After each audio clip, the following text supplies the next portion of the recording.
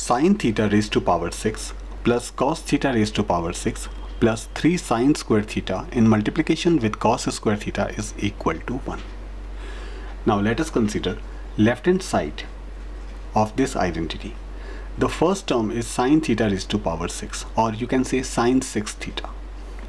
It can be written as sin square theta raised to power 3 or sin square theta cube.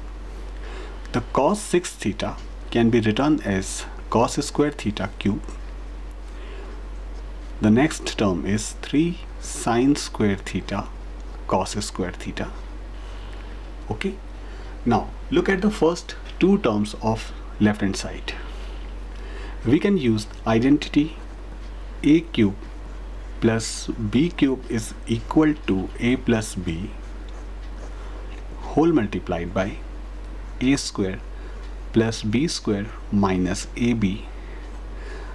Here assuming a as sin square theta and b as cos square theta.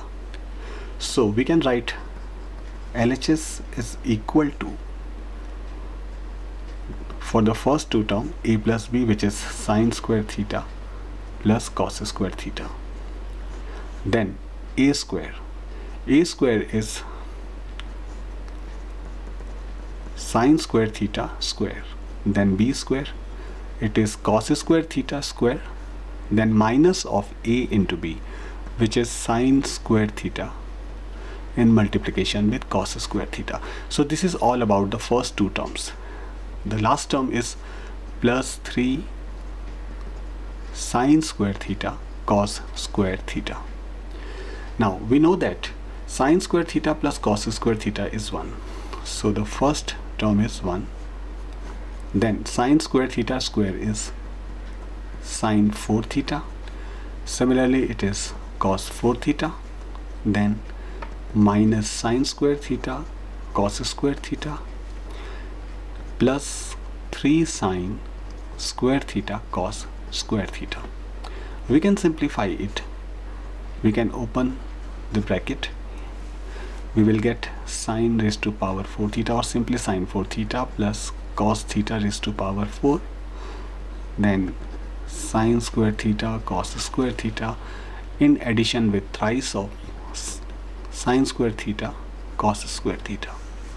Now minus of sin square theta cos square theta and plus 3 sin square theta cos square theta, the result is plus 2 sin square theta cos square theta. So it is sin theta raised to power 4 cos theta raised to power 4 plus 2 sin square theta cos square theta. We can rearrange the terms like sin 4 theta is sin square theta raised to power 2. It is cos theta raised to power 4. It can be written as cos square theta square. Then twice of sin square theta and cos square theta. Here we can use identity a square plus b square plus twice of ab is equal to a plus b whole square, where a stands for sin square theta and b stands for cos square theta. So LHS will be a square, that is sin square theta a plus b, which is cos square theta whole square. Sin square theta plus cos square theta is 1, so it is 1 square. So LHS is equal to 1, which is RHS itself.